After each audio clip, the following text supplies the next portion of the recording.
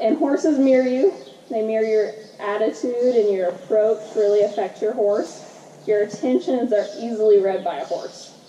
So it's really funny for me to watch beginners with one of my horses, because my horses can read them like a horse can. And they'll be like, oh, he doesn't mean it, that's cute. Like, I'll just stand here. Or they'll be like, oh, I like you. Like, I'll just stand closer. You know, because they know whether we're going to follow through with what we ask for. Like, are you just going to, like, suggest it? Or are you going to go all the way through and make your thought clear to your horse? And the great thing about horses is they never lie, even when you kind of wish they would. And horses give you immediate, unbiased feedback on how you show up and how you present things to your horse. So one thing that I really stress to people is the setup is a lot. If I go into something and I don't prepare my horse for it and I don't get him in the box mentally, then, you know, it can all just fall apart because I didn't show up as a leader and prepare him for that. Anyway, so flip over to the next page. We have what makes a good leader. Being consistent, as we said. You know, your phases are only worth so much, and your sequence of training is only worth so much if you're not consistent. And that's where I make tons of money as a trainer, is because people are really inconsistent. You know? So just being consistent with cues and phases of reinforcement, and whatever that looks like to you. It just needs to be the same every time. How you set it up, which means how you present it to your horse. So, you know, if I want to do some ranch sorting and do some cow working on my horse, I'm not just going to go into the cattle pen and expect it to go really well. I'm going to take my horse out here. We're going to do a warm-up. I'm going to let my horse move his feet, get whatever he has in his system out, and then I'm going to work on my stops. I'm going to work on my turns. I want to break it down and say, what does this maneuver or what does this job have? What are the pieces of it that I need to be working for me when I go to do that? And a little prior planning can go a long way. And sometimes just getting your horse relaxed before you do something makes all the difference. You know, if you know the sequences of dressage, relaxation and forward movement is the very bottom tier for a reason. Those things go hand in hand together. They're so important. Next thing is having a plan and a strong focus. And, you know, the plan identifies clear boundaries.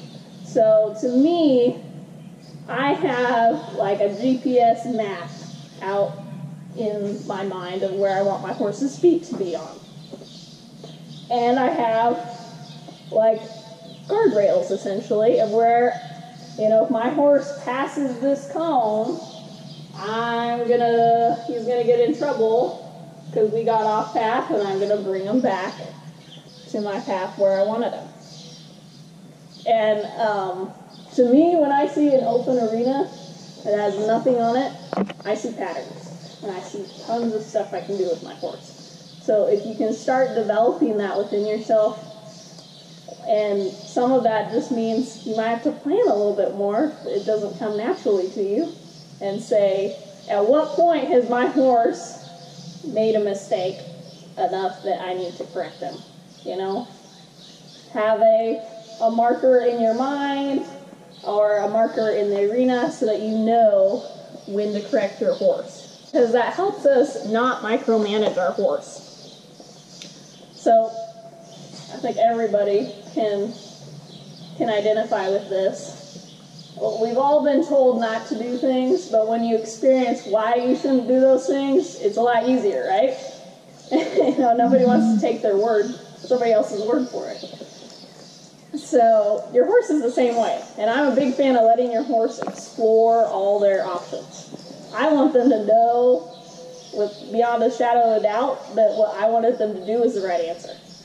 And if I constantly micromanage my horse and I don't let them go over there, they're always going to think there's a better option. So I got to work on my setup and help my horse understand that what I want him to do is the right thing. And, you know, a lot of that's timing and sweet talking them into it, right? I had a horse, a pony actually, never get a pony. And it's true, you know, the smaller they are, the closer to hell they are. This is very much true. And I was just trying to do a simple, like, 4/4 yield, a little spin, and by golly, he tried all the wrong answers. He tried rearing. When rearing didn't work, he tried bucking. When bucking didn't work, he tried rolling. And when rolling didn't work, we tried bolting. And then when bolting didn't work, by golly, we finally tried that 4/4 yield. It wasn't pretty, but he got arrested.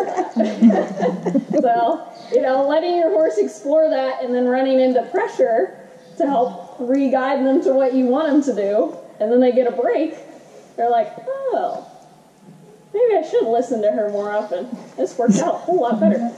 So you gotta have to show your horse you're worth following. So, and the other thing is to be in a position to be effective. A lot of beginners, I'll see them, they'll do something with their horse and their stick's lying on the ground, and then their horse goes to run over the top of them, and they've got nothing left to do, you know? So, be in a position to be effective. If you can't give your horse more information to make it clear to him what he should do, then you need to set yourself up, you know? Have a crop, have a spur, have something to give your horse a little more information so that he can find the right answer. And, you know, the attitude of a leader, I think, is really important. And, you know, expectations can really work against us as riders sometimes. And some people don't expect enough of their horses, and so their horse never shows up for them. And then other people, like myself, I expect too much from my horse, and then it puts too much pressure on them, and then they don't learn. So there's a balance there. It's like, I expect you to show up here, but I'm willing to work with you and to give you more information so that you can get there. And that's kind of how I try to approach it. And, like, expect resistance. Expect bad days. You know, don't be surprised when your horse does it wrong. You know, to me, like, I've gotten to where it's just like, well, that's good feedback. That technique did not work. So I need to change something with me versus feeling like it's my fault it went wrong. You know, it's okay. You have a 50-50 chance of doing something with your horse and it being right or wrong. So just try it. Be committed to your decision and then see what your horse has to say about it. Was it right? Was it too much pressure? Was it not enough? That's what's important. So, and I also think it's important to know, like, what a partner looks like in your horse. And, you know, some of this is individual, like what you want in a horse. And some of it's, like, universal. You know, I can trust that my horse can manage his feet, and he trusts me not to hurt him. You know, that's a very basic level. To me, I want my communication to have flow and kind of an ease to it. And part of that's building your communication, and the other part is getting to know your horse really well. And, you know, riding him a lot to where, you know, my horse can cover for me. That's the kind of horse I want. If I'm off a centimeter and I didn't ask for the lead change quite right, I want my horse to be like, oh yeah, she means this. I know she's having a bad day. She's not riding too great today, so I'll give it to her anyways. That's the kind of horse I want, you know, to pick up the slack for me. So, and, you know, I expect, and I will build into my horse that emotional fitness. So, you know, things like high-speed events, that's something that requires emotional fitness from your horse. Trail riding, you know, all these things. You know, and having the leadership to say, hey, we're okay, and your horse trusting that. you know. And then connection. And connection to me is they're mentally engaged with what I'm doing. Their mind is in it, and they're listening. And, you know, that's when you can start turning that prey animal into a partner. And, you know, a good question to ask yourself is your horse responding to you out of fear or out of willingness? A really great saying that I love from the Ranch Versatility Rulebook is willingly guided. There's like so many horses that just aren't willingly guided. Like, I'll ride my horse around and I'm like, ooh, that was a little resistance there.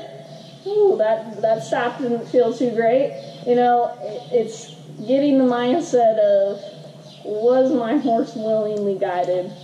Was it easy to stop, go, and turn? You know, that's, at the end of the day, we all want a horse that does that.